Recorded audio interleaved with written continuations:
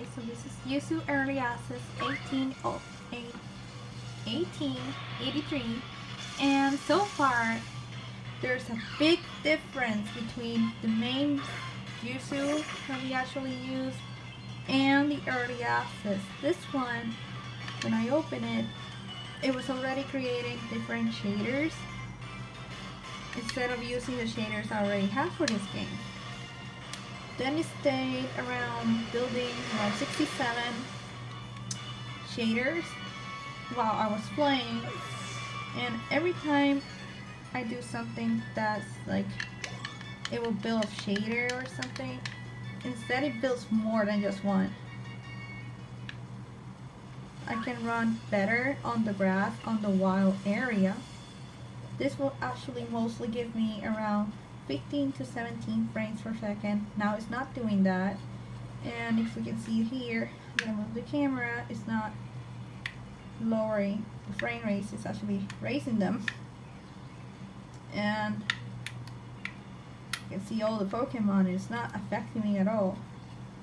Go back to the grass. Everything seems fine here.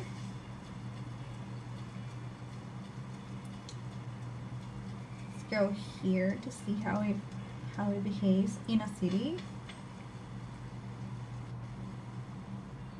Faster load also.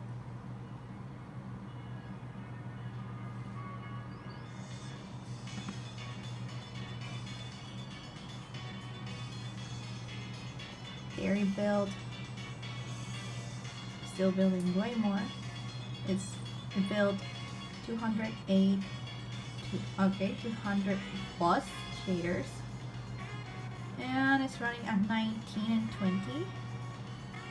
Here I will have a very horrible frame rate. It was around 10 to 15 or less.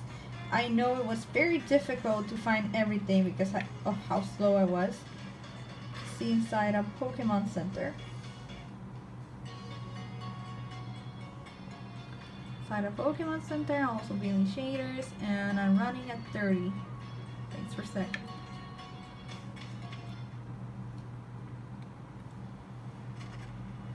Now let's see in a route. So let's just go.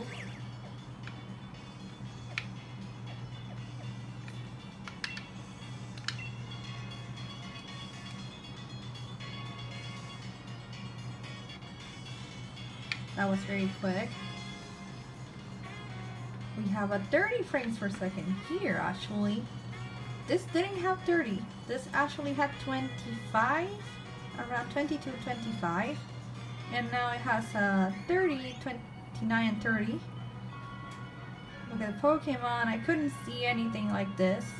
It was just playable for me, but it was not 30 at all. It was more like 22, 21. In this exact area. Let's go with that 6 again.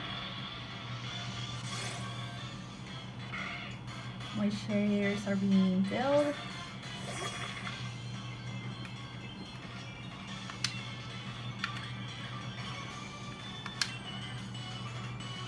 Try a different move this time. Yeah, I built some shaders there.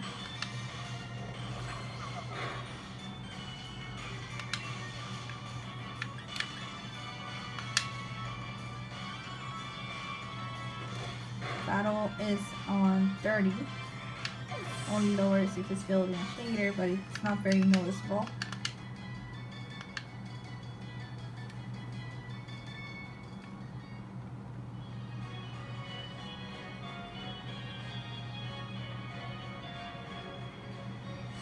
So I'll say it's running extremely well on this version. Totally, I will recommend if you have a low specs computer to use Early Access, because I was just using the normal Yuzu and I thought I was having decent frame rates, but this is way better. I totally recommend it. My settings are still the same. I kept everything as it should be. We can see here that we left setting 100%, limit speed percentage, multi-core CPU emulation, confirm essay while emulating is running. Nothing here.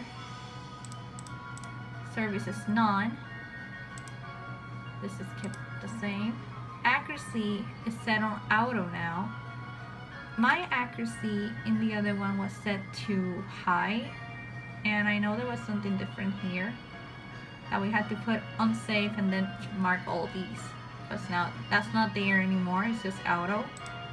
On graphics, it read OpenGL and shader backend glams, Nvidia only.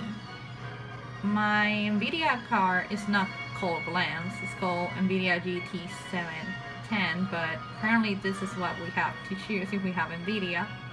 I just opened the emulator and it shows it for me. Here it's the same, and this looks exactly the same. Then in advanced, this is the same. We have mark BC missing because we're using OpenGL. Accuracy levels normal. Use fast GPU time is mark. Anisotropic filtering default, and this is not marked. Audio, enable auto stretching. I have this enabled, but there's people that do get better frame rates when they take this off. So do what you need there. Auto and 100%. Controls, well, I'm using handheld.